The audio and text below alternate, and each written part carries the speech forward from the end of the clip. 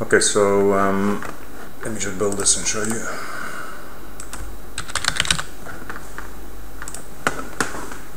What I've done is, underneath the code where we created the original stone, we then hide that GUID up there.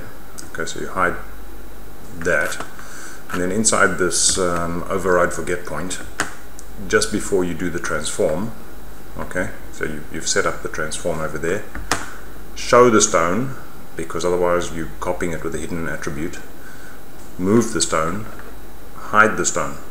Alright, so just those two bits of code added in between over there, and I'll show you the outcome is probably what you want. Okay, so you don't have the stone in the middle anymore, you have just what you need.